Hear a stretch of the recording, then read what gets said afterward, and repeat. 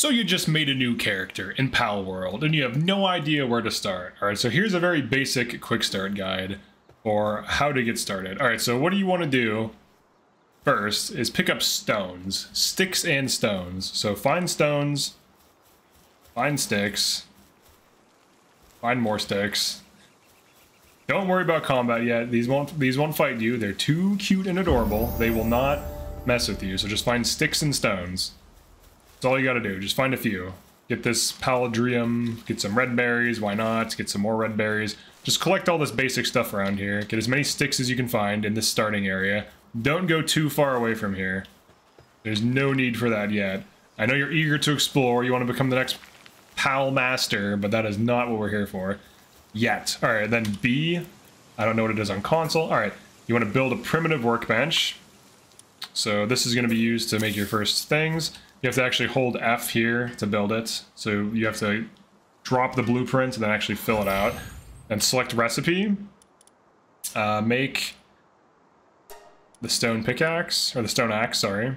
Start production, craft it. Then you have to collect it, same thing. And then if we want to make a stone pickaxe, what we can do now is we have an axe now. So we can actually chop these trees down. And we get a ton of wood. You can see the wood collecting on the side there. You don't have to necessarily chop it down. You can just like hit it a few times and you get wood from it. Alright, so now we have a ton of wood. Now we can craft a pickaxe. Start production.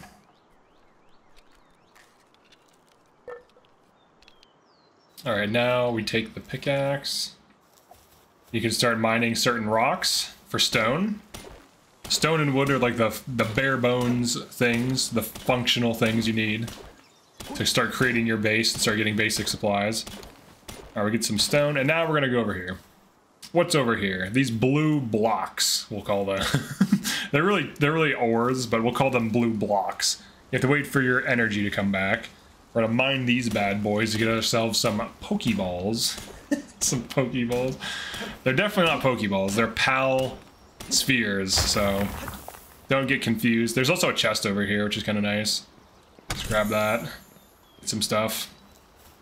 Pick some stones. Any sticks and stones you see, you want to pick those up. So we're gonna mine these. Alright, I have to wait a minute for our energy to regen. You can look at my dude's awesome biceps while you're waiting for that. And there we go. Alright, we leveled up a little bit. Fantastic. We'll get some more stones and sticks on the way if we see any. And for good measure, let's take out one more tree just to get ourselves started with some basic supplies. Alright, that should be good. You got enough wood, you got enough stones. We can now create the PAL spheres to start catching dudes. Alright, let me actually climb up this. You can't jump when your meter's in the red or climb, so you can climb by jumping into things. But if you hit the red, if you run out of meter, you will start sliding down just like in Zelda. Alright, so now we need to craft these balls here. But we can't yet, because we have to go to technology. So as you did that, you leveled up, and as you level up, you get technology points. So we can actually unlock the PAL sphere for one of those. We can unlock the PAL box. You can unlock other things. I would recommend getting wooden chest, bed, bow, arrows. And this is on hard mode, so your XP gain will be reduced in hard mode, like mine is, but you'll still level up and be able to get these things. You want cloth, this, just get all this stuff. Repair bench is useful. And you're going to want this wooden structure thing too eventually. But for now, let's just make some PAL spheres. Let's make as many as we can. Alright, now when you capture these things, it's just like in Pokemon. You want to actually damage them a bit. You don't want to kill them. They are dangerous. You can dodge. Now, we leveled up. So what should we get? We leveled up, right? I kind of recommend getting health for now. I don't know that this is the best, but the damage scaling is quite poor. And having health is good because then you don't die. So for combat, health is really good. Obviously, weight is good for carrying stuff. Work speed is good for crafting. So depending on what you want to go for, but you can't go wrong with health for the first 2 levels. Okay, and then we can also create a wooden club, to whack a pal with. Now you don't have to equip the pal spheres, it just automatically has them. You do need to equip the whacking stick though. That's what we're going to be using to get our first boy over here. So you want to find one that's weak, like this cat here. Now if you're in hard mode, you can dodge with default control. I changed it to V though, but you can start whacking these dudes. If you find a level 1, they'll be easier to fight. So just hit them and move to the side. Get it kind of low, then hit Q. Should have pretty high success rate. So this is your very first dude. You can hit E to deploy them. They're going to be low HP. If they faint, you can capture them or return them and then take them back to your base. They'll start healing. Now these will help you fight immediately. So if you want to go ahead and catch a new one, like let's say, where's that one that was just over here? I just saw him. It's leveled, another level, low level one. We can fight this level 2 in a second. He will start to heal over time. So like while he's healing, we can just gather more resources to get more pal balls. Now that green thing down there, you can kind of see it. That's a good resource for upgrading, so you'll want to get that eventually, but just to get you started, we now have a boy on our team. He's very aggressive. He knows what we want to do, and that's get more of him. So this guy's running away. This one's level 3 though. I think we can take him. I believe in us. Part of being successful in this game is belief in yourself and ignorance of math. All right, so let's get back here. What are you doing? Let's whack him a few times.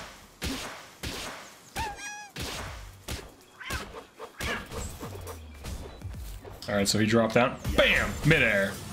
We got it? I bet we get it. We got a sweet midair. You can throw these things while falling. You do have to aim them too. Also, keep in mind there are certain states enemies can be in where the ball can do nothing to them and it just like goes through them and wastes it. You can't pick them up when you miss either. It's just like Pokeballs in Pokemon. If you throw it and you don't hit it, or if you don't capture, it just gets used. Then of course you can always climb back up, which is nice. But we now have 2 pals. We can switch between them with 1 and 3. You can return one, switch the other one, throw the higher level one out, so this one's level 3. Also notice that they will start gathering resources. These ones go after rocks and will start gathering you rocks. So if you want, what you can do is go to structures, make a wooden chest. Oh, alright, we need to gather some stuff. So we can gather, we'll get some wood really quick, we'll get some stone, then we can make a wooden chest and they'll start depositing it into the chest for you. And you can actually set up your base so that they automatically do this. It's pretty nice. So we'll just gather some more stuff, continue on in our little adventure. We have 2 pals though, which is good. And that one's actually gathering stone that he will pick up and store, or you can pick up. Alright, let's go help him out. So he's just gathering stone for us and helping us mine this. They also help you craft, so just having one deployed increases crafting times, or decreases crafting times, I should say. So they're very efficient. And sometimes while mining rocks, you get paldium fragments, which is used for crafting the pal balls. Alright, so let's hit B. Now we can make a wooden chest. Just store it here. So right now it says 10 seconds to completion. So he's mining right now, otherwise he would come help me. And each pal does different things. So some pals will mine, some pals will chop down trees, some pals will farm. They all have different properties. So it's just good to know. And I think I don't have any points. We just need 1 more point and then I can make like a base. I can throw a bed down in it and make the, oops, I wasted that. Make one of these. Now placing this is where your base will be. So as soon as we build this, this acts as kind of like your Poke Center thing where you can store all your pals. It also acts as a respawn point and you can fast travel to and from it. So we can open up the management menu. So I can store one in here. I can store one in the base. So now the one in the base will start doing things, start gathering resources. So he just grabbed these berries. So check this out. He's going to take these to the chest over here. So immediately they start helping you, which is pretty cool. So you want to have a base pal and you want to have like a, you know, your party that you actually bring with you. And what we can do is make more spheres. Make sure you don't accidentally throw them because it can be you know, a pain to get more. So don't just accidentally throw them like I just did 5 seconds ago. All right, let's go get more pals. Now you do kind of power level as you get more pals.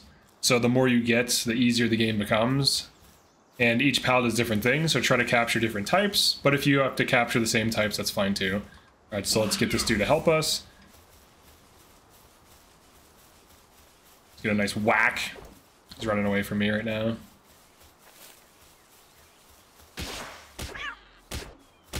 Sometimes your pal will KO, so you have to be careful. You have to check the health.